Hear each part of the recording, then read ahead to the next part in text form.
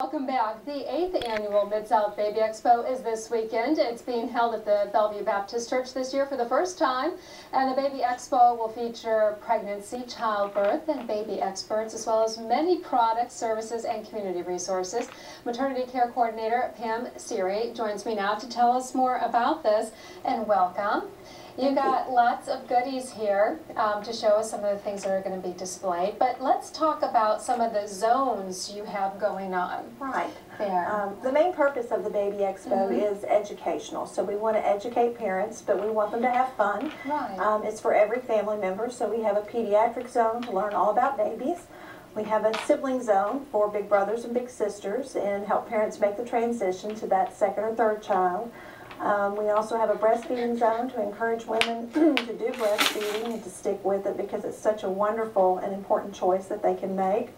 And then we have a daddy zone, which is a lot of fun because that's everything daddy. They get to wear pregnancy bellies, see what expectant mom is going through. They run some obstacle courses, win some prizes, and then learn about just some very specific things for dads only.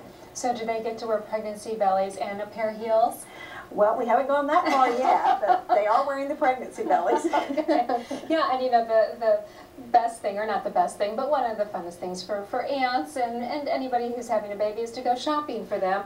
And I know you have a doll here, and I'm not sure if we can pull that doll over closer, but it's a little model for some. There we go. We do have a shot of her. Okay. And she's got, tell me a little bit about this sack that she's wearing. That's called a little sack suit, so it covers up her legs and her feet and gathers at the bottom. But we have a really neat vendor called MAH Creations, which stands for Moms at Home. So these are all moms who have had babies, produce different products, and they sell them all together. So this is their way to stay home, generate a little income, but also make some really cute things. So you'll see some cute and unique things like this that you won't see elsewhere. The plaques are by another lady who is also a stay-at-home mom. Her company is called Piggys Paws. So she does the handprints and the footprints, and this is an example of some of her work. So really neat stuff and things you wouldn't find anyplace else. The diaper bag is from Baby Time Memphis, and also a few of their other items, and they're one of our sponsors. Now this, and I see it says Food Face. It looks like a little game that you probably play for when your babies get a little bit older. Right, absolutely. That came from Baby Time as well.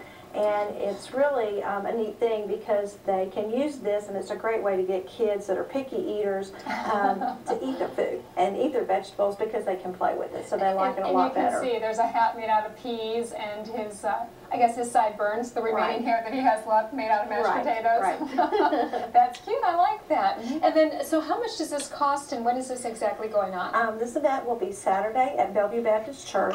It's from 10 a.m. to 3 p.m. in the afternoon. It's $5 for adults. Children 12 and under are free. So again, it's a very family-oriented event, so we want everybody to come and grandparents to tag along as well. Now, do you have a big turnout?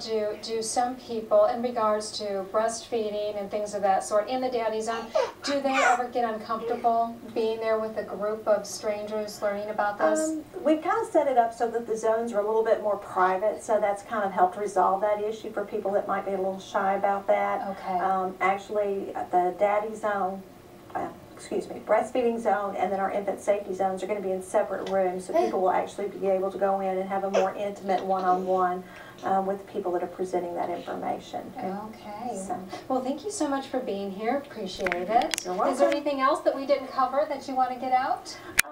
Not about a Baby Expo, but just come on out, and in 2 weeks come back to Baptist for Girls Day out on April the 16th. Because we're going to have some of the same vendors, but make it for women of all ages. All right, that sounds fun too. Okay. All right, thank you. And then for